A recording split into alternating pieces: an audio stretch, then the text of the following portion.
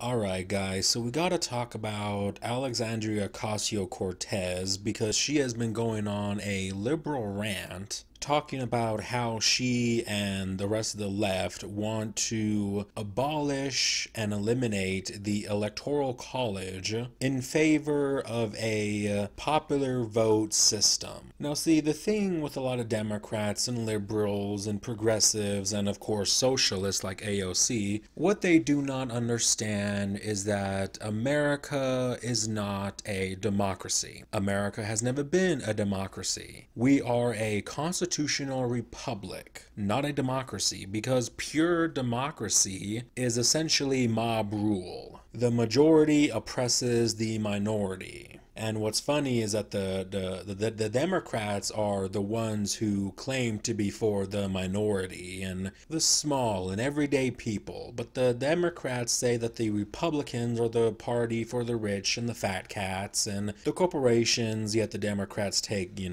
tens and tens of millions of dollars from the same corporations, Goldman Sachs and JP Morgan, Facebook, and so on and so forth. Now, of course, a lot of this anti-electoral college rhetoric is coming from the ghost of holidays past of 2016, where Hillary Clinton lost to President Trump. And he lost to her to the popular vote, but he won on the Electoral College. And the Democrats since then had been complaining nonstop, whining and bitching how we need to abolish the Electoral College because in the most recent presidential election, it didn't turn out the way they wanted to. But yet I didn't hear them complain under the Obama administration when that same Electoral College that gave them Trump also gave them Obama. But let's go ahead and read a little bit into this article here and actually read Alexandria Ocasio-Cortez's tweets on the issue, if I can find them. Well, here's one right here.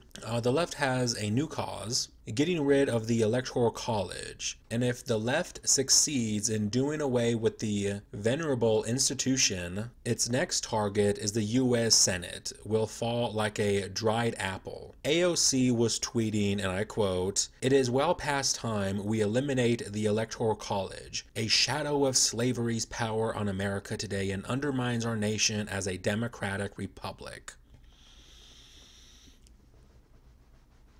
Alexandria Ocasio-Cortez. This is why I question your intelligence. Because like I said in the beginning of the video, America is not a democratic country. We are not a democracy. We are a representative constitutional republic, not a democracy, because again, democracy is mob rule. The majority suppresses and basically steps on the minority. Again, the Democrats claim to be for the minority, but we'll go ahead and read more into this article and we see just how hypocritical AOC really is. Here's another quote from her. "If the GOP were the silent majority they claim, they wouldn't be so scared of a popular vote. They know they aren't the majority. They rely on establishing minority rule for power." Again, I have to question Alexandria Ocasio-Cortez's ability to understand simple things. Firstly, again, America, not a democracy, a constitutional republic. Because if the Democrats had gotten their wish and established a popular vote and basically threw out the idea of the Electoral College, they would be then suppressing and stepping on the voices of the minority, which they claim to represent. This is why they're hypocrites. This is why Democrats are just fucking stupid. And this is my favorite part here. It says, 2 days later, Representative Dan Crenshaw of Texas also tweeted back at AOC, quote, "Abolishing the Electoral College means that politicians will only campaign in and listen to urban areas. That is not a representative democracy. We live in a republic, which means 51% of the population doesn't get to boss around the other 49%. Like I said, mob rule, which is democracy, or direct, pure democracy in its purest form." So to break it down more simply, that means like a state like Wyoming, for instance, with its 3 electoral college votes, and I think they get 1 vote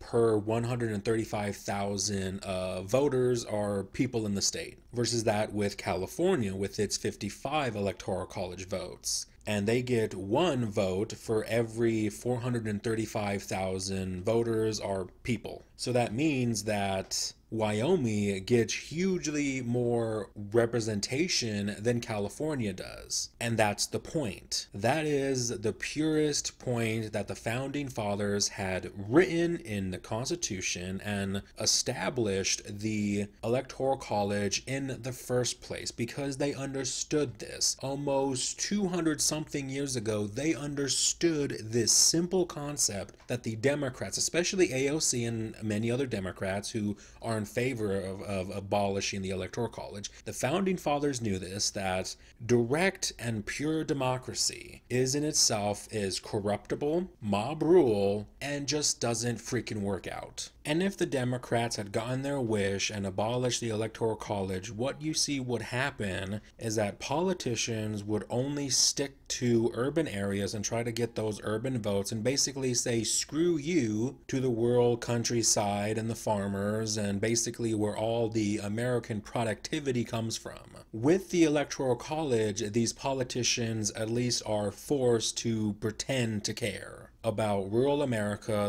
the small towns, and so on and so forth. I mean, just imagine a world where America decided the next president just specifically due to the popular vote. It would be mayhem. It would be destructive to our nation because, again, politicians would only stick around urban areas and try to get the urban vote. Places like New York and Tampa, Florida, LA, San Francisco, Las Vegas, and these big urban areas with millions of people compacted into them, while rural America gets ignored. Rural America doesn't get its benefits. It's not represented. The farmers feel left out, and the farmers might go out of business. And then productivity sucks up and dries out. And then the urban areas will eventually fail because I don't think people in New York City are farming cattle and producing corn on a massive scale. That is rural America and rural farmers who produce the vast majority of the crap that we consume.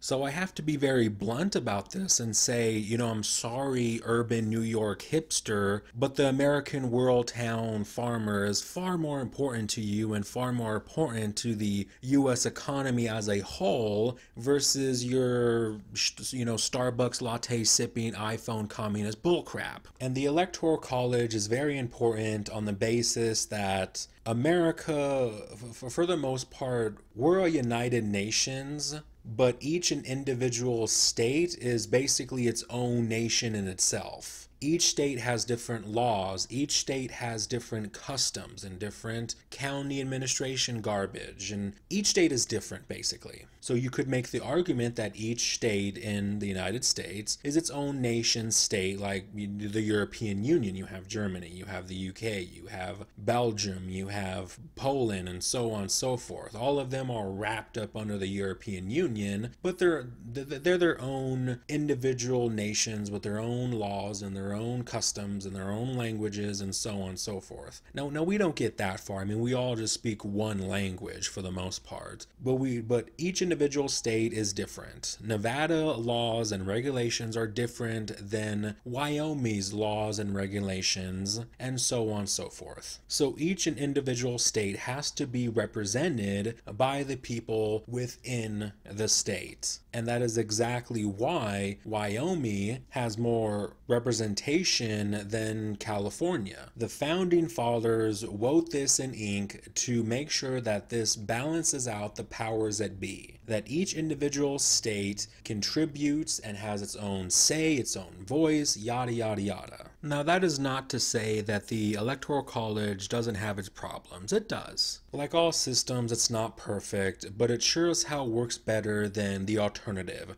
that the Democrats are pushing for. And the Democrats are pushing this because in urban areas, they overwhelmingly vote what? Democrat. This is why the Democrats want you in big cities. This is why the Democrats want you in public transit. This is why the Democrats want you to vote Democrat. They want you in big cities because overwhelmingly urban areas vote Democrat. Rural areas vote Republican. I don't know why that is, but it just happens to be that way, and it is what it is. And to the Democrats who are suggesting this, I suggest shut up, get balls to the wall, and actually make your party something to vote for instead of a lame, whiny, far-left socialist identity politic bullcrap party that it is today. But either way, you guys want to check out that article, that will be in the link in the description box below, and you guys go ahead and let me know what you thought about this video. And that's about it for this one. Peace out, guys.